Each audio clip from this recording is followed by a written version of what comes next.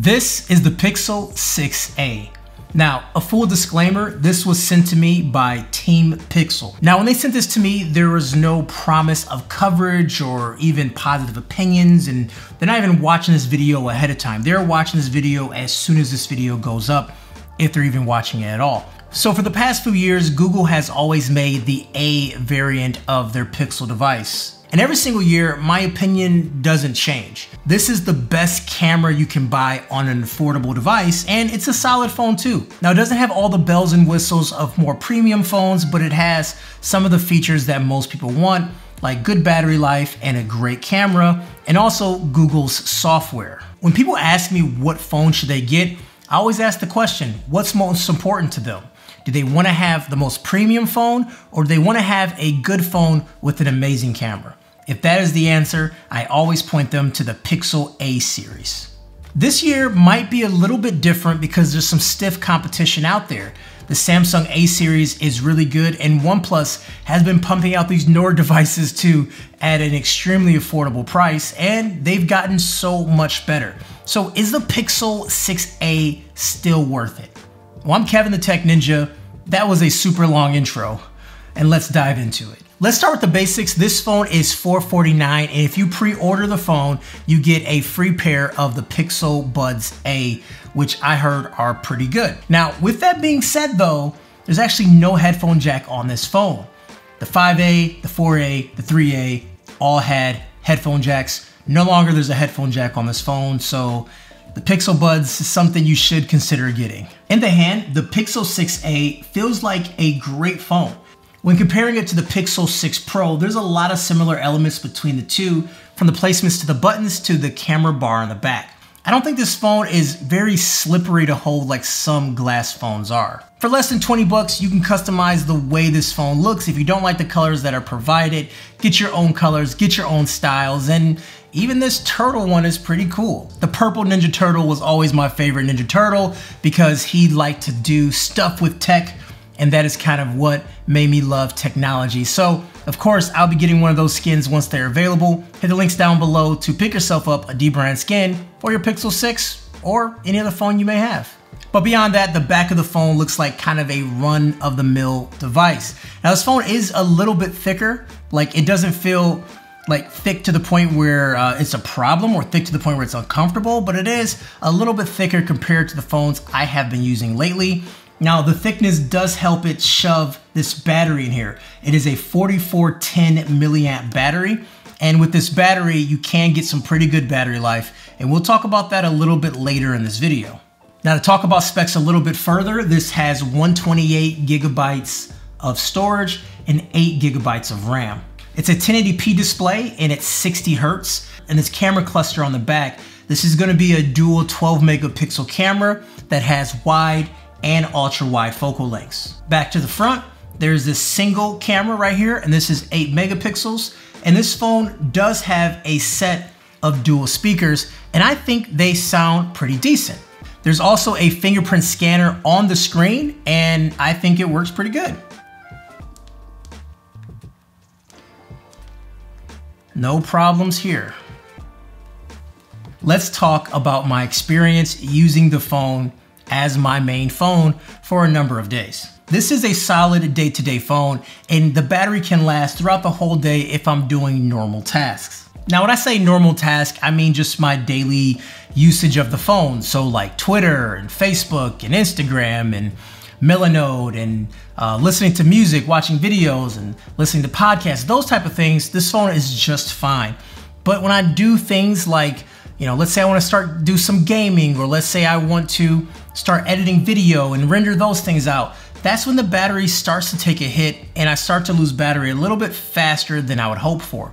But for people buying this phone and in this budget sector, they're not going to be doing things like this. So majority of people that buys this phone, they will be able to experience that full day's worth of battery life.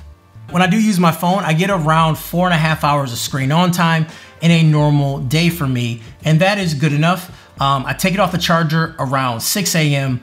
and by 11 p.m. or so, it kind of gives me that warning that it has low battery, and I can put it in low power mode from there, but for the most part, I'm heading to bed anyway, so it works out great for me. With this being sort of a budget device, a lot of people may have concerns with it being laggy or things like that. I can assure you over my time using this phone, I have not experienced any sort of lag. If you're coming from a 120 hertz display, then you could say it may feel a little bit laggier, which I totally get, but from a standpoint of most people using this phone, they're not gonna experience any sort of lag like that at all. I mean, as you can see, I'm scrolling through apps, I'm opening new apps, I'm bouncing between apps and doing all these things right here without a problem at all. This device is extremely snappy. Even if you wanna do light gaming, this phone is perfectly fine. I mean, I've been playing a couple games on here like Call of Duty, Asphalt 9, Among Us, what else have I been playing? Gumslinger. I mean, I've been playing quite a bit on here just to kind of test it out, and I haven't ran into like any type of crazy shuddering or anything like that. And also in my experience, the Tensor chip doesn't get that hot either. So if you're worrying about like it overheating or things like that, that some chips do, I have not had a problem at all with this phone overheating when it comes to games. So this phone does come with Android 12 and obviously is going to be upgraded to Android 13 when it comes out in the fall. But I will say Android 12 looks really good on this device. I love the new bold approach that Android 12 is taking. I love the new widgets. I think the new widgets look really great. I like how everything is rounded out. I like that style. I mean, even the menus have like a really nice look to it. It has this kind of like over bounce when you scroll too far. It has a lot of these visual elements that Android has been missing for a long time. These are now baked into the OS, and I think it's great on this phone. So this phone does have exclusive things that other non-Pixel devices has, and this is a couple of things that makes these phones like better in my opinion than most other Android phones. So for example, I can't show this one right now, but if someone's calling me, I can screen the phone call ahead of time and then it makes them tell me who they are before I answer the phone. That's one great feature. Or if I'm calling a business, my phone could actually wait on hold for me, and when they pick it up, it would then notify me and then I could pick up my phone. Those are a couple cool features, but one thing that I like a lot is the dictation. I think dictation is fantastic on this phone. It works really great. I am actually surprised how well it works. It puts in punctuation and it does a great job with the way I speak. I've been using dictation for a very long time and I've never had an issue with it on a Pixel device. And I love using dictation in general just because when I'm driving, I should not be looking at my phone and typing. I should just be able to hold a conversation, and this thing will pick it up every single time. The iPhone cannot compare to that. Samsung cannot compare to that. That is one thing that is very big to me. And then we have Magic Eraser as well. Magic Eraser allows you to remove different objects or elements in a photo. That is kind of a pretty cool way to edit a photo. If something's in a photo that you don't like, you just go ahead and go to Magic Eraser and take it out. So as you can see here, I'm just literally drawing over elements in the photo that I do not want in the photo at all. Another feature that I like a lot is called focus mode. And what focus mode is, it's a way to block distracting apps between a certain time or when you trigger focus mode on. So let me show you how it works. We'll come into our setting and we'll turn on focus mode. And focus mode will pause distracting applications. So I set it up for Gmail, Twitter, and a couple other apps too. So as you can see right here, Gmail is now grayed out. When I try to click on Gmail, it tells me that focus mode is out and I cannot get to it, or I can toggle it on for 5 minutes. But what's nice about it is that it blocks notifications too. So if I want to work on something, I could turn on focus mode and then I cannot get back into these apps that are important to me. Like Discord and Duolingo, I would no longer get notifications when focus mode is turned on. That is a feature that I like to use a whole bunch just because, you know, I use my phone for everything. I need to be productive sometimes, so I can pop on focus mode and not allow those apps to access me during that time. Okay, so let's talk about the cameras here on the Pixel. That is what the Pixel is known for. So is the camera any better?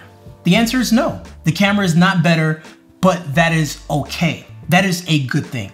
The Pixel has one of the best cameras I have ever used on any sort of phone ever. And when it comes to like portrait shots, I think the Pixel takes better phones than any other phone that's available out there. My wife has a Pixel 5. That is her main phone.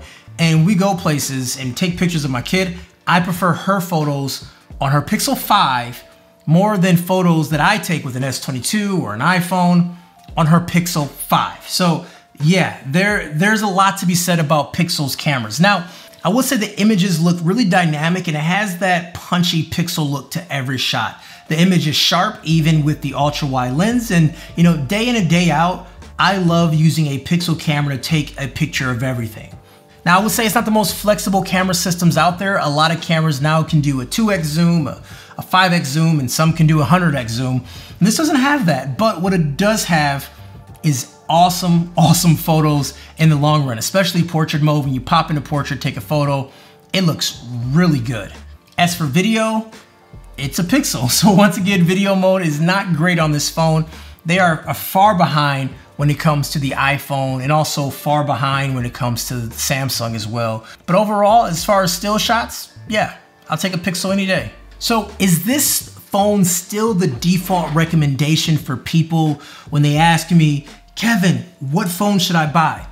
For those people who are not looking for a very spec-heavy phone, and they're looking for a phone that can run their apps, good battery life, and an awesome camera, then the Pixel 6a is gonna be the choice. The Pixel 6a is my choice for people in those scenarios. But if someone comes to me and say, Kevin, you know what?